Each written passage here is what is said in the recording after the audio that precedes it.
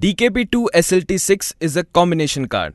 It provides interface to connect 2 proprietary digital key phones and 6 single-line telephones. To the SLT ports, you can connect any standard 2-wire analog single-line telephone instrument. The instrument may be a rotary phone, pulse tone switchable push-button phone, cordless phone, or feature phone with or without calling line identification. To the DKP ports, you can connect the proprietary digital key phones, ION, or the PC-based phone ION Soft, or the direct station selection consoles. Seat the card in any of the free slots and secure it with the 3 screws provided. It has 3 RJ45 connectors.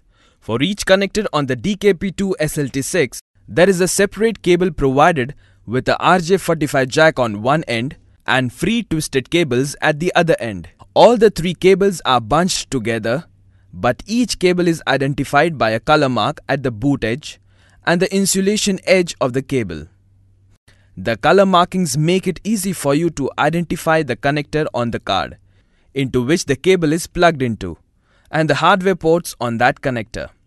For example, the cable marked with blue on the boot and insulation edge is connected to the first port of the card, containing the hardware ports 1, 2, 3 and 4. I would advise you to keep the Eternity Quick Start ready because at the time of installing the cards, you need to know the cable colors and pin details. Lead the cables out of the enclosure through any of the 2 cable outlets with the help of the cable tie provided.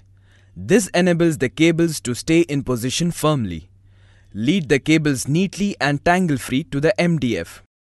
Since the connectors of the cards will not be visible after the cover has been replaced, you are always advised to label the cables appropriately for easy identification.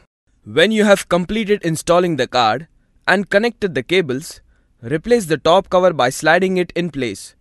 Secure the cover with the 2 screws you removed.